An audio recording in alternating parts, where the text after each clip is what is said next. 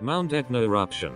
Sicily volcano blows after series of earthquakes. Mount Etna, Europe's largest volcano, has been rocked by a massive explosion, sending huge plumes of ash into the skies after 130 shocks in 4 just hours. Mount Etna in Sicily was spitting out lava and columns of ash on Christmas Eve after the volcano initially reawoke in late July. Shocking posted by residents show billowing black and grey smoke spewing over the blue skies after Europe's highest volcano blew her top. The eruption is causing a seismic swarm in Sicily, in the province of Catania, where several tremors of 3.9 magnitude were felt by the population.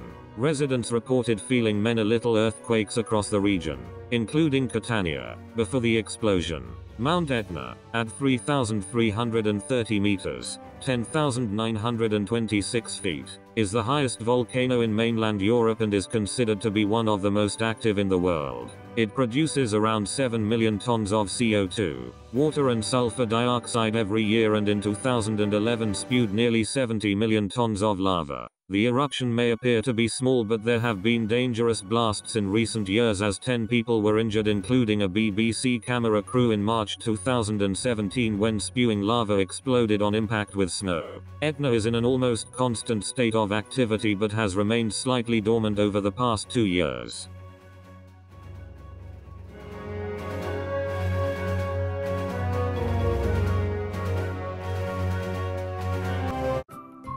Thank you for watching.